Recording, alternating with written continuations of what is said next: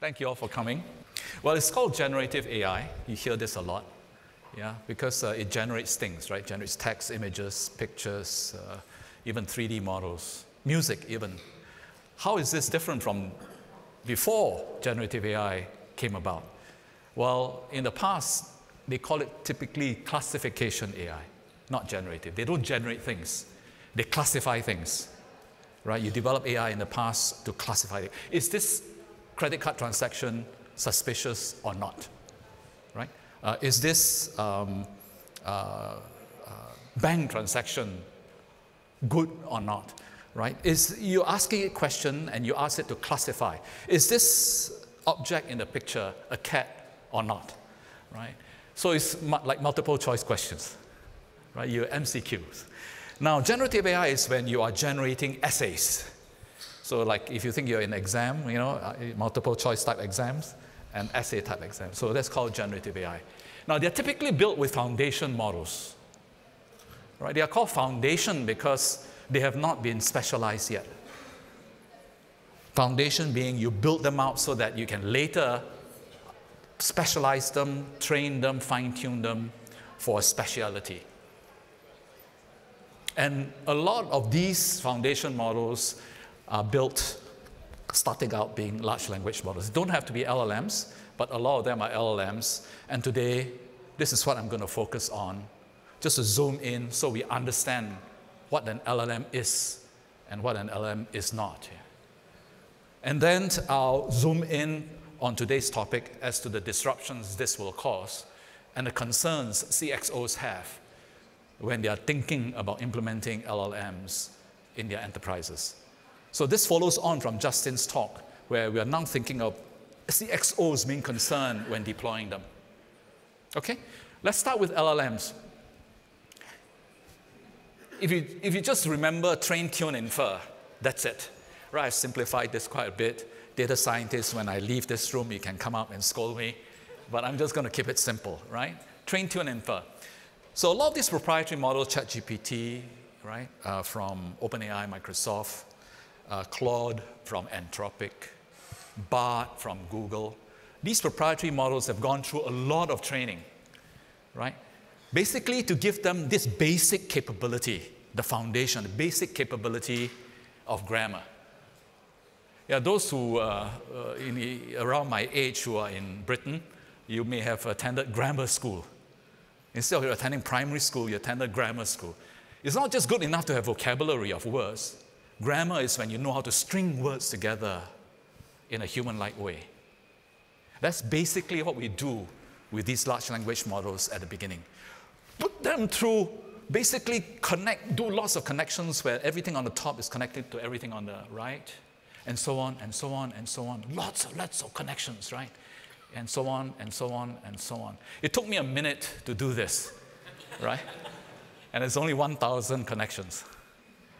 Some of these bigger models, 1 trillion connections. We'll be here until next year, clicking, and we're still not done. So I emphasize this so you get an idea how big these things are. Right, I've drawn 1,000 connections, but these things could have up to 1 trillion connections. And these connections starts out being zero, every one of them zero. So the goal of training, you send in 1 trillion words so you find out the value of every one of those connections. 1 trillion connections come in, imagine, blank. Now you have to fill each of those connections with a value so that it has vocabulary and grammar.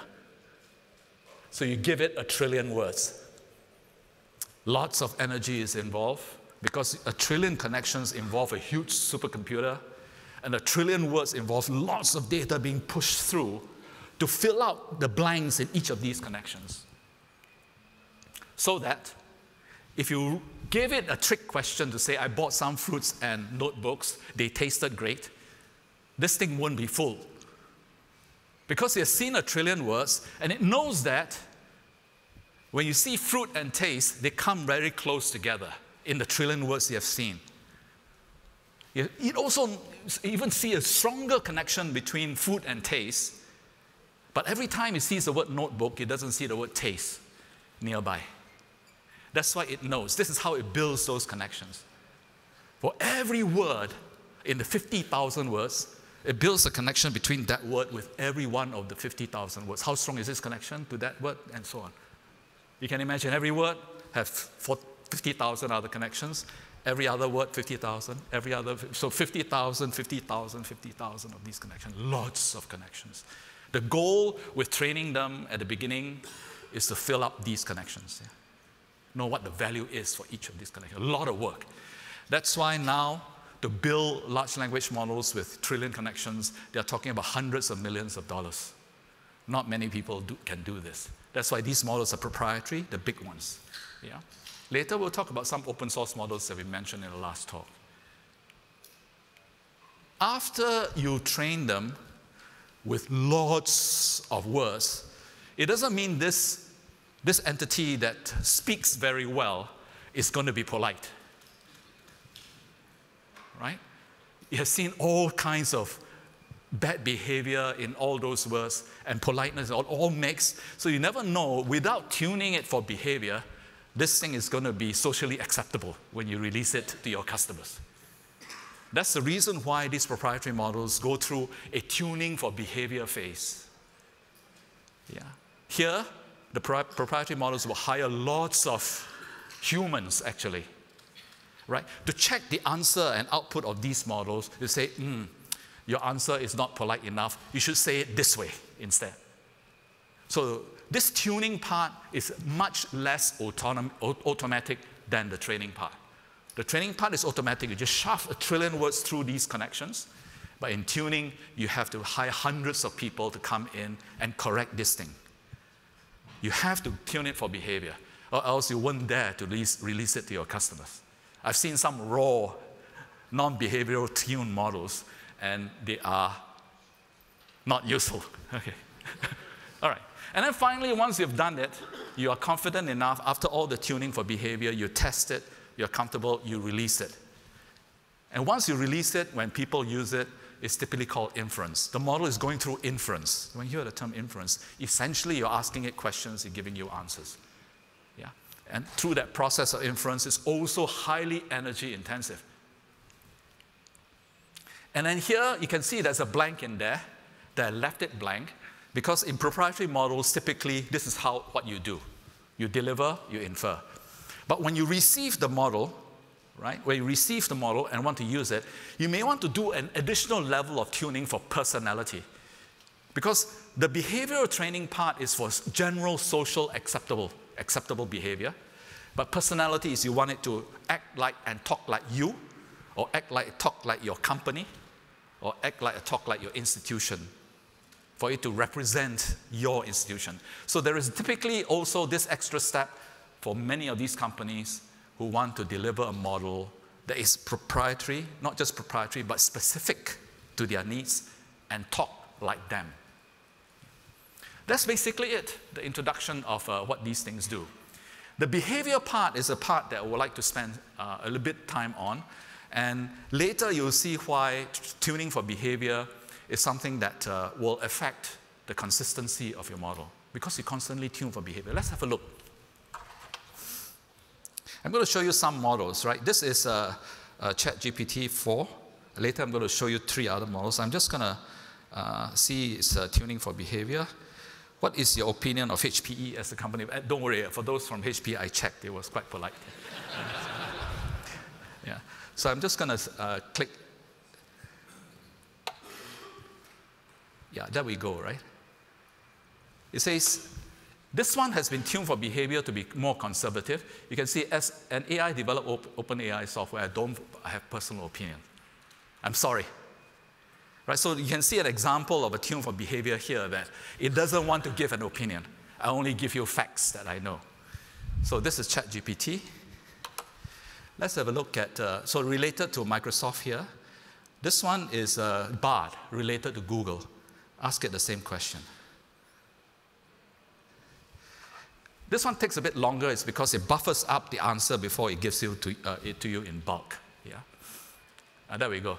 This one is a bit more, you can see it is willing to give you, it doesn't qualify to say, see, you can see it gives you an opinion, right? HPE is a strong company. So you can see different tuning for behavior here.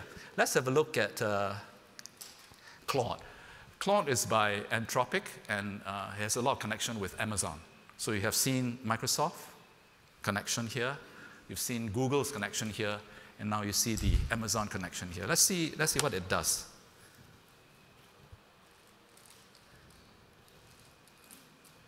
Yeah, it doesn't hold back on opinion. It gives you one, right? And then finally, this is an open source model, non-proprietary. It was the demo for those who was in Justin's talk earlier just now. Okay, you would have seen a demo of Llama 2, and I'm going to just show you Llama 2 70 billion. So it's not a trillion connection here. They use 70 billion. And this is an open source model. Again, you can see it says, I do not have a personal opinion. You can see? The point I'm trying to make here is that different models are tuned for behavior differently. They might all be trained for grammar using similar internet data. But then they may have the same kind of grammar, but by the time they're tuned for behavior, they talk very differently. And by the time they are tuned for personality, they talk even more differently. So these are the things that to keep in mind when we are using these models from these different companies. Okay. When you are inferring, this is the inference part, right? The inference part also uses up lots of energy. Let me show you why when you are using the model. So you send in the first piece of word in your question. It fires up the entire, sorry. Let me take a step back and say that these things also take pictures, right? During the inference phase, you can send in text, you can also send in pictures. Here, I'll use another model called Aleph Alpha, Luminous. Yes, I was in a hotel room. This is way back, right? In 22, they already were taking in pictures. And I had an apple in a hotel room, so I just took a picture with my iPhone and then asked it, what do you think? It says, apple on a wooden table. In the earlier days in classification, it will say it is an apple. Here, it is more descriptive. It tells you what it sees, right? It says apple on a wooden table. I was quite pleased. Then I got a bit tricky with it. Yeah, I found a glass. Yeah, German glasses in hotels are pretty small, so I put it in front. And then you want to guess what it said?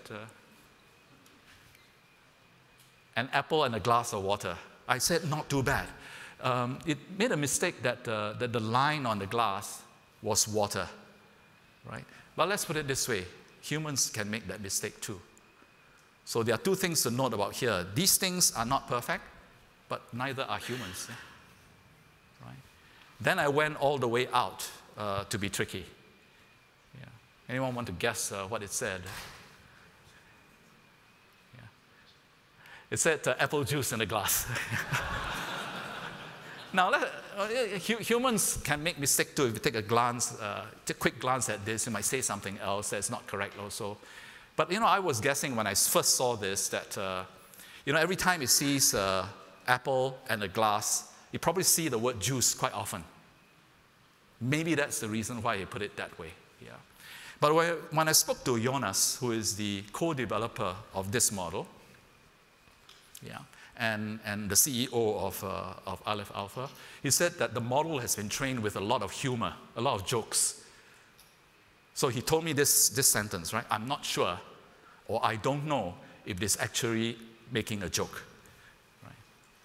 So this sentence he told me, actually, I got a bit of goosebump, not because of the joke part, but because he used the phrase, I don't know. He built this. He said, I don't know, right? And it's fully understandable. Because when you start to have hundreds and billions of these connections, it's very difficult to backtrack and figure out why these things are saying things the way they are. That's why tuning for behavior is very important. Now I'm going to move on from the introduction part, right, train, tune, infer, to the part where these CXOs who are starting to think about implementing these models in their enterprises, what are their concerns?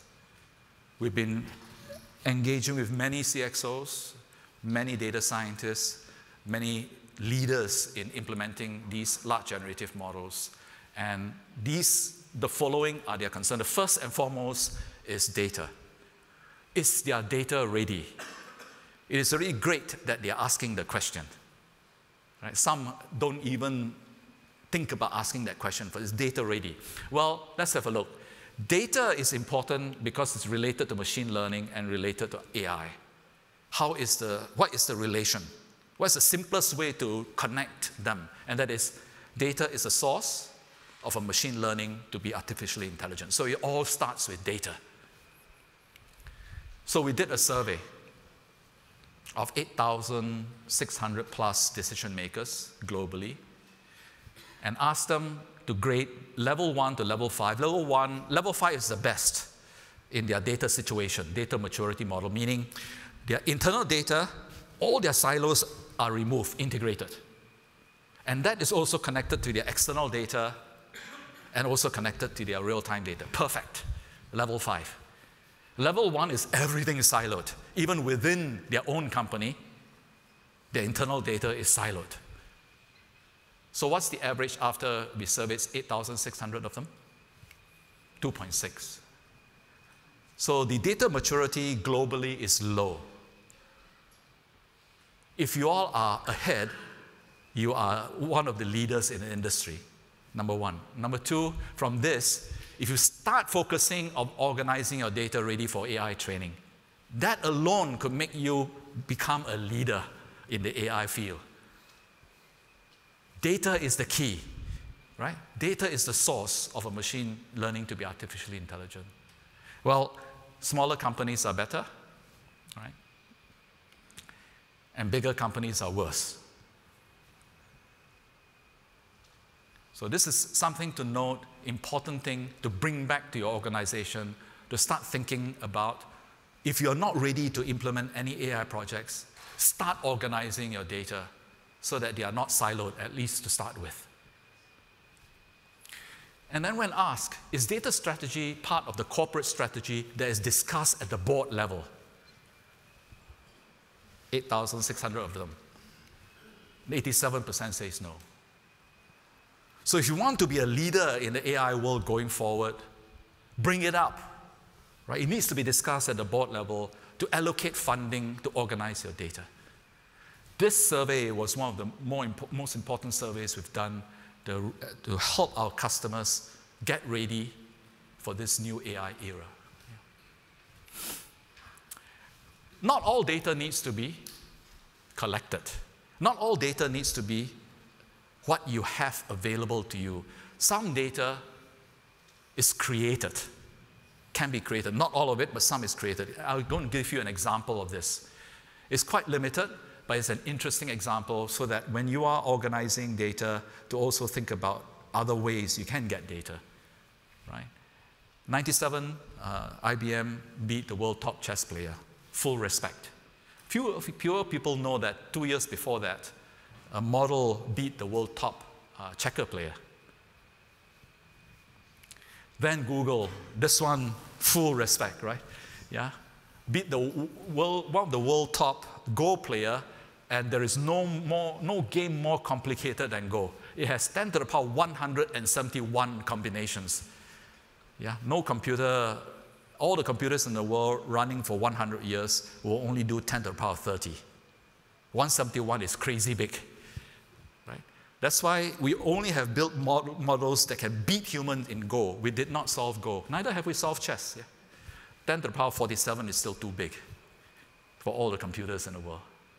Right?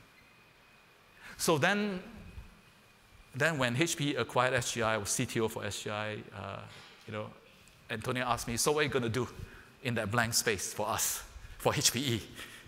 No game more complicated than Go. My last name is Go.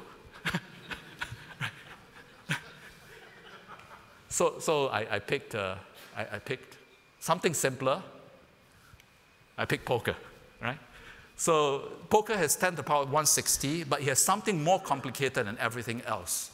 And that is, in the board games, you know your competitors' pieces. In poker, your competitors' cards are hidden from you. And number two, one of the big goals of the competitor is to bluff you.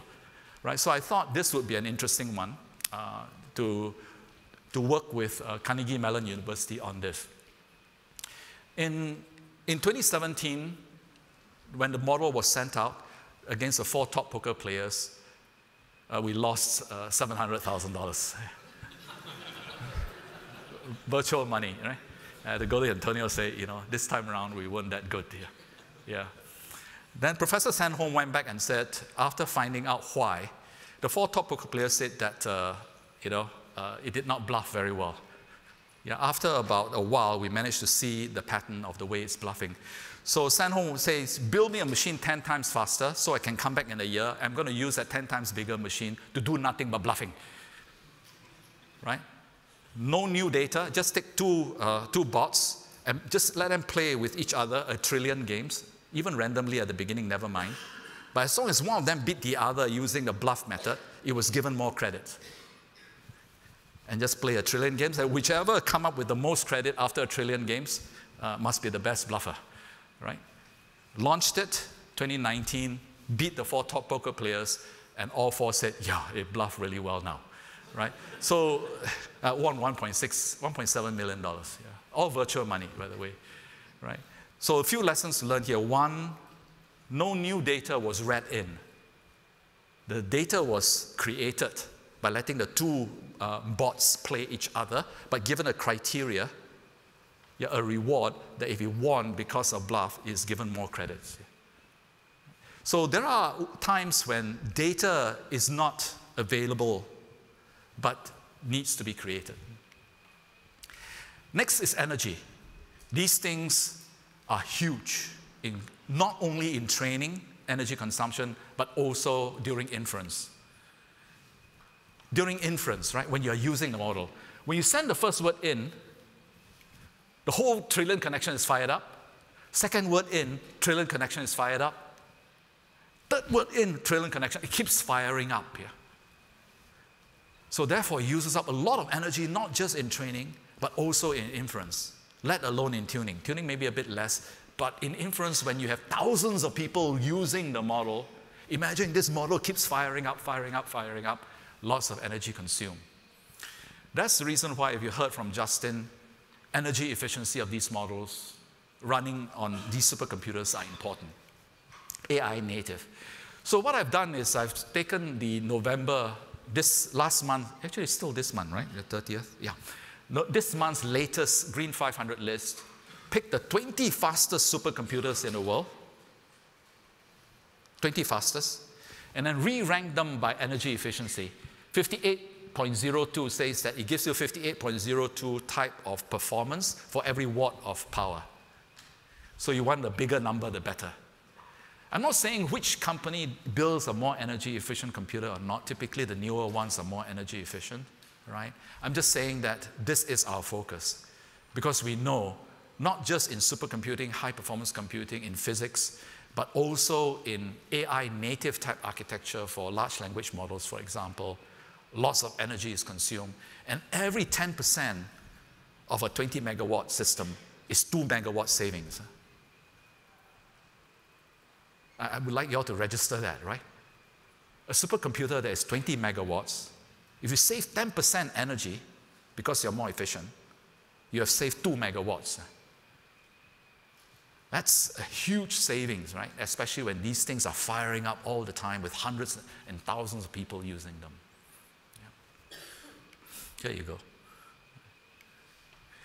The other area they are concerned about is regulatory. Let's have a look.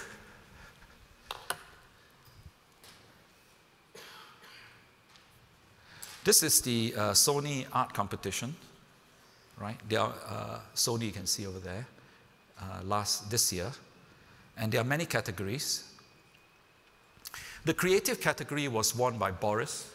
After he won first prize, he came out and said that he did not create this picture. It was done with a large language model, right? Well, Sony took him off first place and gave the second place first place. Yeah. So after this issue, right, you know what the next competition, which is the Grammy Award. Yeah. And Grammy Award came up with a set of rules. Perhaps hearing about the Sony issue here, right? Let's,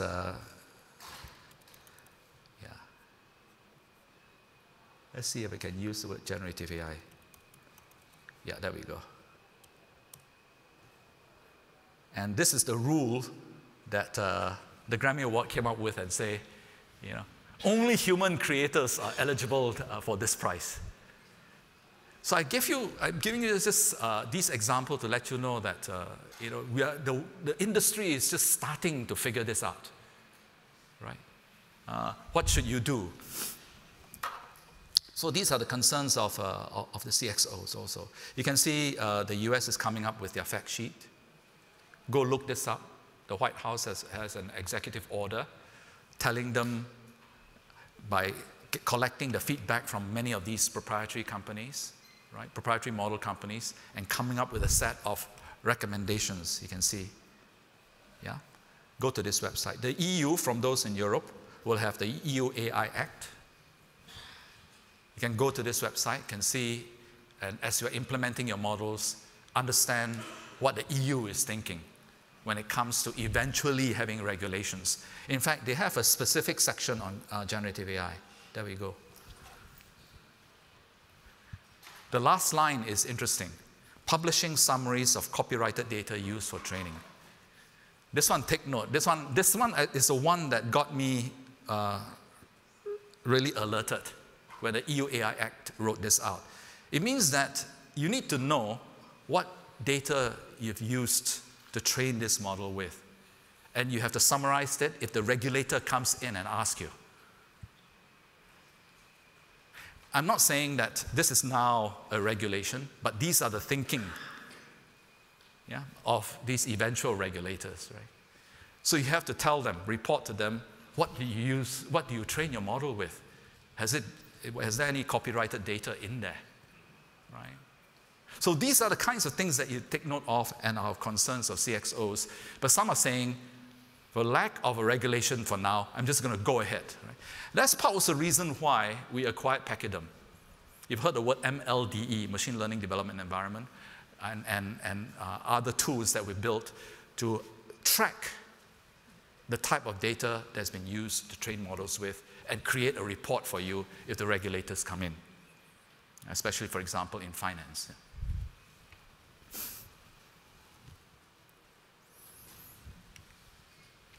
Other than regulatory, there is consistency. CXOs are concerned that if you use a proprietary model that has been fine-tuned for behavior, they may be trained once because it costs hundreds of billions of dollars, right? But then don't forget, it may be fine-tuned for behavior constantly. Because sometimes when it's coming up with an answer, it's not acceptable to the proprietary model handlers, and they say, okay, let's tune this thing to be a bit tighter. Or when it gets too conservative, let's relax it a little. So over time, the model might be behaving slightly differently over time. So if you're using a proprietary model, you have no control over behavioral training. The CXOs are concerned about the consistency of its output of the things it's saying to your customers. So keep that in mind also. And then finally, there is edge and privacy. This one is another significant topic on its own, because more and more they are concerned about the fact that data, your data, and the data you'll be using, more and more of them are not created at the cloud now, but they are created at the edge. Let's have a look. So you used to have the edge that are more fixed buildings, right, outside of the cloud. But as time went by, the quantity, then what you did was, as these entities, data landed on these entities, you move all that data back to the cloud to be processed, because that's where your computing power is. Right? That's where you have all your energy. But then as time went by, the number of these entities grow. Ships and aircrafts, right, start to also generate data. The minute they land, a commercial aircraft lands, data is downloaded, right, because it's collecting while it's flying. Right? automobiles, let alone these EVs and self-driving cars, right? Massive amounts of data. I mean, I was at one of these sites where they were sending these autonomous cars out to collect data for training. What they do is there are about 10 petabytes of data collected by their fleet every day. There's so much data that they can't transmit it wirelessly. What they do is they get a car to self-drive itself to the parking lot of the data center, and then someone comes down, pulls out the disk packs, and go up to upload it here. Right? And they're still doing it this way. So massive, massive amount of data, and let alone the number of cars that will be out there going forward. Drones, right? Let's not talk about the quantity of drones. Humans, right, carrying cell phones. Even a $10 light bulb can have Bluetooth and Wi-Fi in it. You can today go buy a $10 light bulb that can be connected by Wi-Fi and Bluetooth. So massive amounts of data with huge quantities of sensors out there, more and more to the point that you cannot, you see, imagine 55 billion devices by 25, one estimate, right? More than 50% of data by then will be created at the edge, which means you can't afford to bring everything back to the cloud anymore. You have to figure out what you send back and what you don't. But that would be wasteful, and that's the reason why the edge needs to be intelligent. Right? You need to have some intelligence at the edge now. Because if you want to fine-tune your model, if you want to do RAG, as you heard from Justin's talk, a lot of that data is going to be landing at the edge, not at the cloud side. You see, there's also this issue with how long it takes to move all that data back to the cloud, right? This is a long-term example, but we're still sending these systems up onto the space station. But it gives you a great example of distance and bandwidth to send your data.